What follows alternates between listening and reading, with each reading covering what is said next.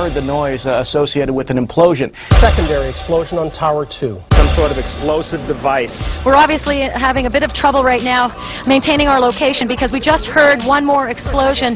There was another major explosion. Do you know anything about those extra explosions we heard? No, I do not. Were they car bombs? I have no idea, ma'am. The string shook, and I heard like an explosion. Do you know if it was an explosion or if it was a building collapse? To me, it sounded like an explosion. We heard a very loud blast, an explosion. They were taking photographs and securing this area just prior to that huge explosion that we all heard and felt. Not clear now is why this explosion took place. When there was some sort of collapse or explosion. From street level, as though it had exploded up, a giant rolling ball of flame, and the firefighters screamed, "Run!" It was this blast of warm air. It wasn't hot. It was warm. And it picked me up and threw me up against the wall of the building. You were picked up off the ground. Physically picked up off the ground. I remember an explosion. At that point, I got knocked out. I don't remember anything. Then I got up, and I looked out the window because the windows exploded, and the street below caved in. And at that point, there was like fireballs coming up. An hour later than that, we had that big explosion from much, much lower. I don't know what on earth caused that. 15 minutes after they made their entry, we heard a boom. I don't know if that was the infrastructure that was going or another explosion. Again, there has been a second explosion. John, just seconds ago there was a huge explosion, and it appears right now the second World Trade Tower has just collapsed. All of a sudden I heard rumbling, and we all started running away from it. The glass blew out and threw me onto the sidewalk, and I couldn't see for 20 seconds. It was like holy hell coming down them stairs. And then when we finally got to the bottom, we were coming out on a mezzanine level there. And another explosion came right from it, because everyone flying. We stuck on the stairs for a while. We finally got down to the lobby. Then we get to the lobby, it was this big explosion.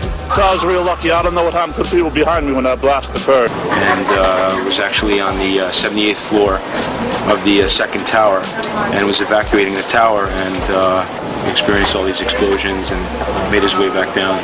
We presume because of the initial explosion there may have been secondary explosions as well that were detonated in the building by these terrorists. There was a secondary explosion, probably a device either planted before or on the aircraft that did not explode until an hour later. I heard a second explosion and another rumble and more smoke and more dust. I ran inside the buildings, the chandeliers shook, and again black smoke filled the air. Within another 5 minutes we were covered again with more silt and more dust. And then a fire marshal came in and said we had to leave because if there was a third explosion, this building might not last.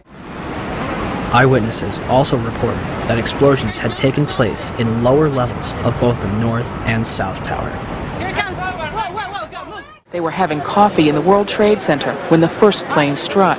And all of a sudden it sounded like, I don't know where the subway is, but it sounded like a subway collision, a bomb, and it was just pounding, boom, boom, boom, and I literally thought the subway had exploded. And the ladies that are with me were in the World Trade Center in the first building and escaped through the lobby, where they report that they believe there was a bomb in the lobby. Just get out of the tunnel and the blue. The subway tunnel? Yeah.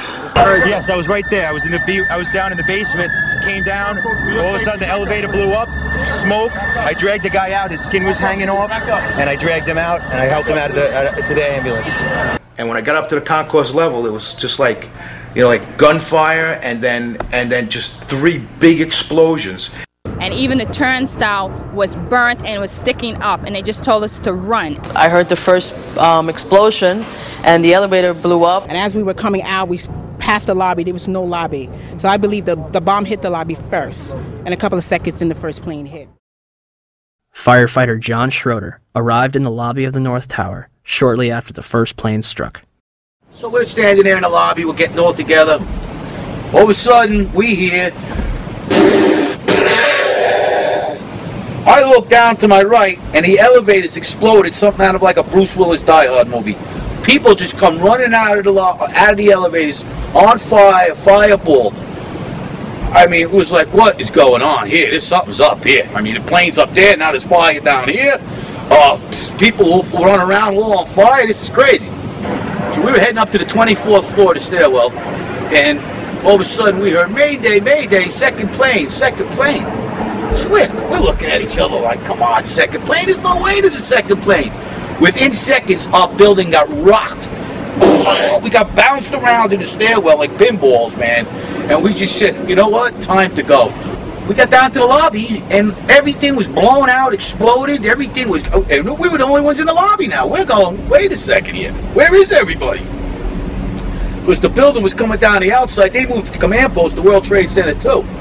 So now we're like, we didn't get no, where is everybody? We were in the lobby. It looks like everything was exploded. Everything was gone. We're like, what is going on here? We didn't know. We were like, this is crazy. But for every window in the lobby to be exploded, I mean, them windows were like as thick as forget it.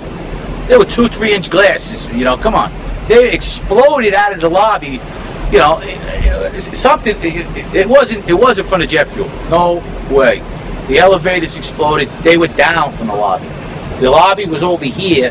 That should never have happened. Something would happen there, and that wasn't. We came down. It looked like a bomb went off in the lobby. There was no fire. It just looked like a bomb went off. So, how was the largest and most puzzling architectural failure in history treated? The steel from the World Trade Center was mostly shipped overseas, eliminating any possibility of independent investigations. New York City's Department of Design and Construction contracted 4 companies for debris removal. Each was assigned a specific zone and controlled and monitored by a 3-person team. The operation was so controlled that in November, each dump truck used for removal of debris was fitted with a GPS locator. One driver took an extended lunch break and was dismissed from the job. By April 2002, over 185,000 tons of debris had been removed from Ground Zero. FEMA's Building Performance Assessment Team was not even granted access to Ground Zero. They were granted a tour of the site in early October, but were forbidden from collecting samples or examining blueprints.